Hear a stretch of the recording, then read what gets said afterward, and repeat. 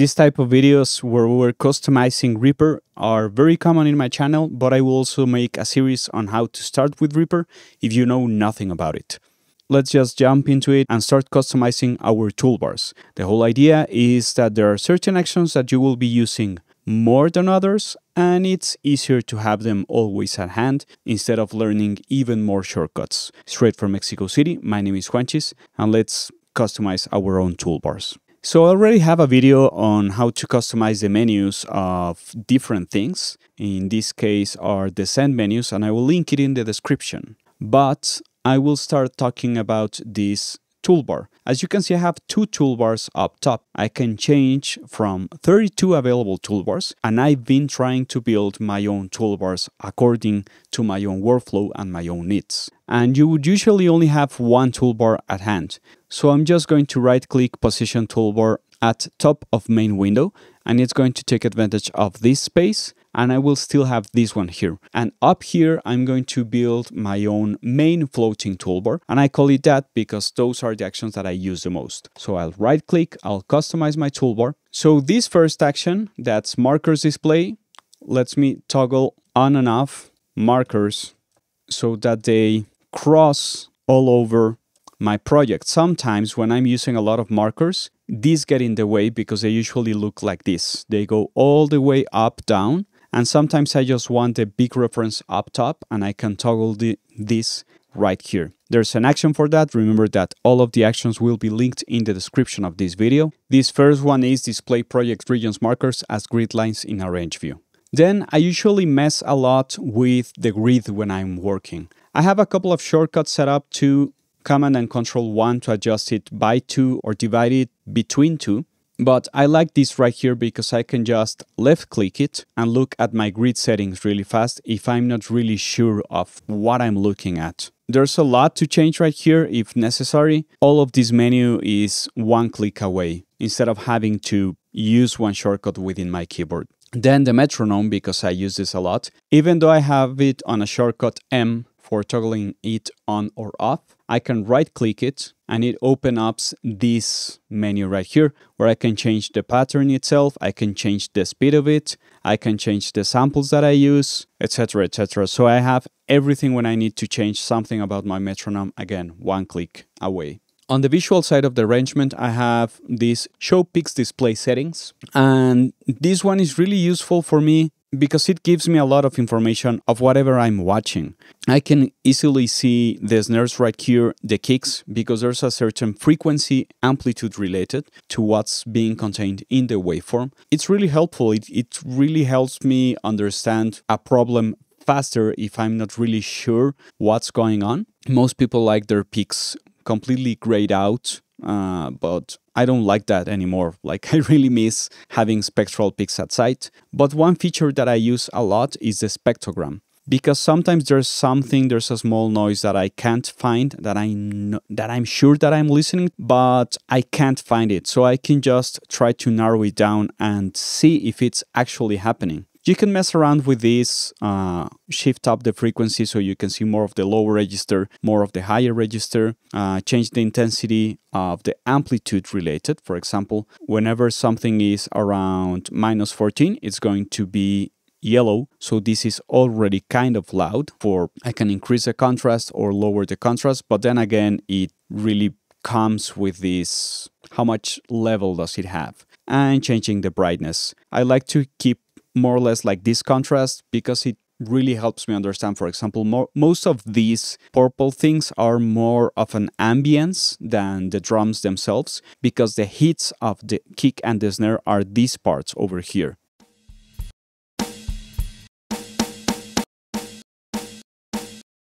Same right here.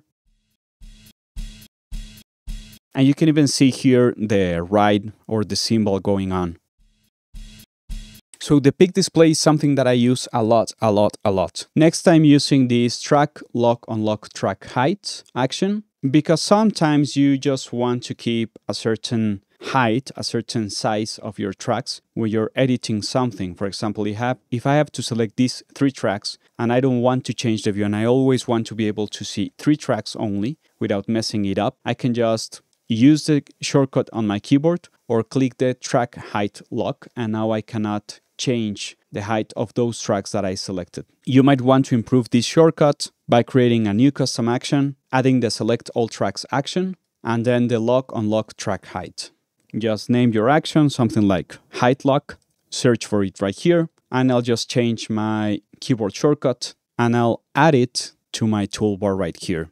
And now I can delete this one again. I'll right click, text icon, height lock, and I will make it twice the size so it's easy to read on my toolbar right here. I apply, and there we go. So instead of just having one locked, I can run my shortcut and I unlock everything, or I lock everything and I can't change them. Next, the locking MIDI items is really important because I have more than once misclicked and moved a little bit some media item, and that just means chaos in the project. So there's an action that toggles the locking of the media items, but it goes along with the show lock settings. If you don't have anything locked or anything set up, this menu will come up, and what I will only have set up as locked is to prevent the left and right movement so I don't displace time-wise anything. Those are the only things that I would really lock, but feel free to use whatever you might want to. Maybe you finished stretching and editing something, and you might also want to add this one to lock the stretch markers. So I don't click this one as much, but it's a visual reference, so when I hit L on my keyboard, I can always see when I'm locked or unlocked really easily. Next, I'm using track properties free item positioning, and this one is really useful. I have showed it in other videos because it's faster to go right here instead of having to go into the track menu, finding free item positioning, especially for editing purposes. So let's suppose for a moment that I'm trying to replace this specific snare with something else. So I'll try and cut this one with cut at zero crossing action. I'm just going to copy this one. I'll select all of my items, hit H to heal my media item. I will place my cursor right here. I'll paste it. Since I have locked my media item placement, I can just drag it down and try to really be sure that they are in the same spot. I click on lock, as you can see, and I just place it right where it should be. I just check my fade ins and my fade outs. I can mute this one up top. I can make something like this, something like this, and something like this. And you have probably a really precise edit.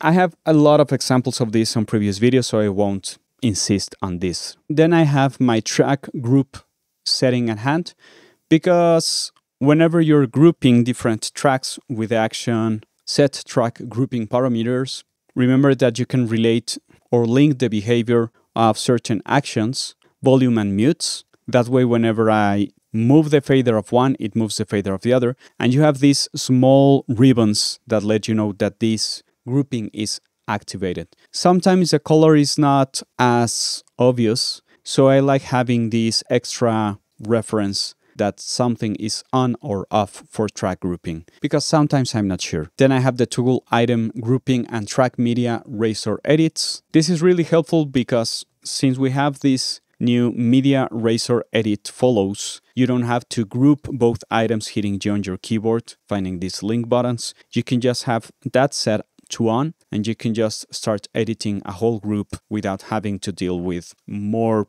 steps. So I have this one also right here, and it's marked with these small ribbons at the edge of the track control panel. Next, I have the normalize items to peaks, loops, etc. And I use this one because sometimes, as I said on the video of how to handle your sample library, you just need to bring everything down. So sometimes my mixing starting point, if the levels are not working just with the fader and things are hitting really high, I'd much rather just normalize every single thing to -12, around something like that peak. So I'm entering my nonlinear processing plugins in the right levels, so I can more or less have a better handling of my gain staging.